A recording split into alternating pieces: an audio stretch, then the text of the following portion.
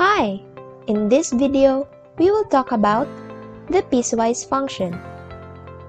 Piecewise function, or hybrid function, is a type of function that requires more than one formula to obtain or define the given output. It comes with a variety and a combination of forms such as linear, quadratic, cubic, exponential, and etc. Because of this variety, piecewise function has no parent function.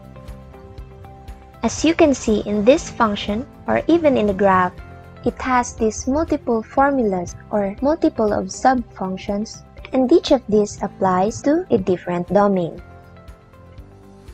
Now we will proceed to the real-life applications of piecewise functions. Piecewise functions, or functions as a whole, are used in many input-output situations such as in measurement, economics, business, geometry, programming, and many others. So this is an example of a problem in which we can use the piecewise function. So an online shop charges a fee for their shipping services based on the total value of the products ordered. They charge an initial fee of 120 pesos for the orders with a total amount of 500 pesos and under, an additional of 55 pesos shipping fee for orders with a total value between 500 and 1,000 pesos, and doubled initial fee for the orders with total amount above 1,000 pesos. So we need to write a piecewise function representing the shipping fee charge as f in pesos for x total value of orders.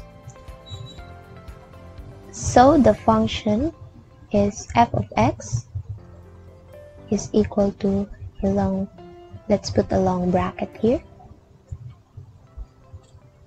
120 pesos is the shipping fee charge, so we will put it here.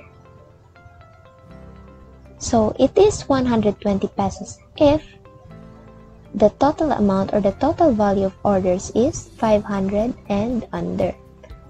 So we need to put it here. If x is greater than 0 and less than or equal to 500, because the shipping fee charge is 120 pesos if the total value of orders is in between 0 and 500. The other formula is an additional of 55 pesos shipping fee for orders with a total value between 500 and 1,000. So we need to add 55 to 120.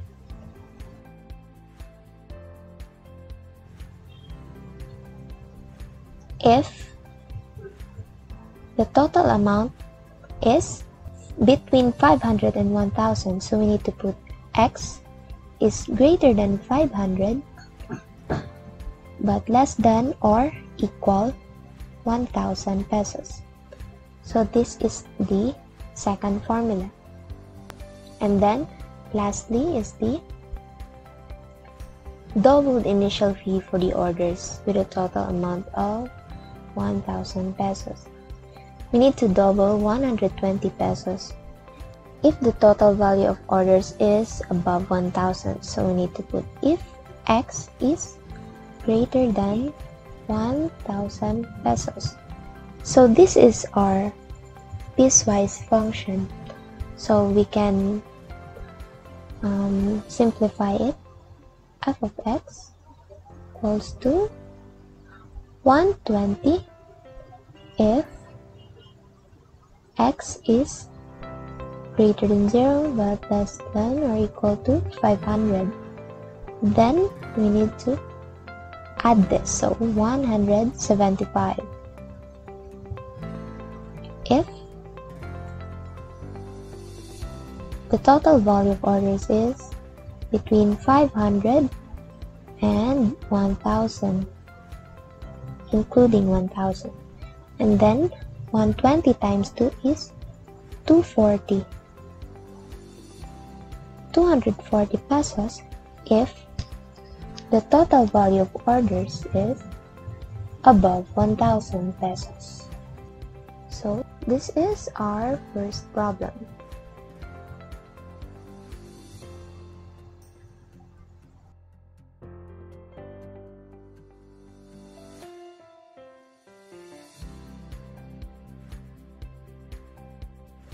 So here is another problem.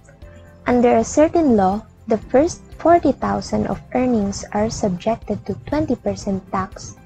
Earning greater than 40,000 and up to 100,000 are subjected to 30% tax, and earnings greater than 100,000 are taxed at 50%.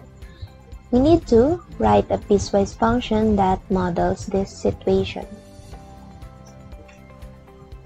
So in this problem, we will let our x be our earnings and f as our tax. So we will use the piecewise function to know our tax in a certain earnings. So f of x. So the first 40,000 of earnings are subjected to 20% tax. 0.20 times the earnings. If our earnings is greater than 0 or less than or equal to 40,000. This is our first formula. Then in the second formula, earning greater than 40,000 and up to 100,000 are subjected to 30% tax. So if our x is greater than 40,000 but less than or equal to 100,000, our tax will be 30% of the earnings greater than 40,000. So x minus 40,000. And we need to plus the 20% of the 40,000. 0.20 times 40,000. So we need to add this to get the tax of the earnings between 40,000 and 100,000. So what if the earnings is greater than 100,000? So if the earnings is greater than 100,000, then the tax should be the total of this second formula plus the 50% of the earnings greater than 100,000.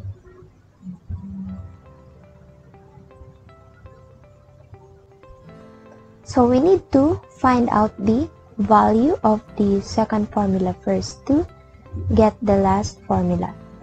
So the 20% of 40,000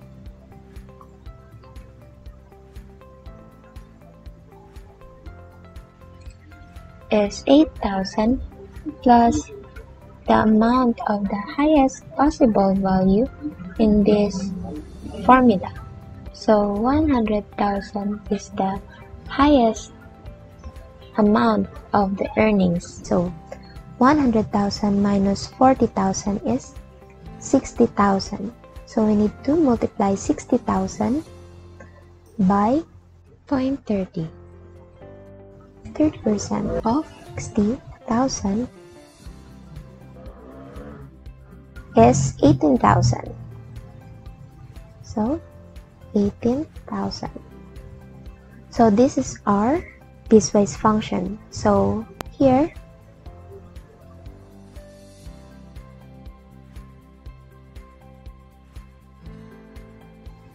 if the earnings is greater than 0 but less than or equal to 40,000. Then 8,000 plus the 30% of x minus 40,000. This is the tax if the earnings is greater than 40,000 but less than or equal to 100,000. And if the earnings is greater than 100,000, need to add this up. So 18,000 plus 8,000 is 26,000.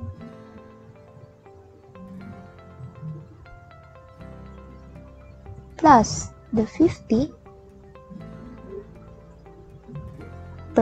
of x minus 100,000 if the earnings is greater than 100,000. So this is the piecewise function that models this situation.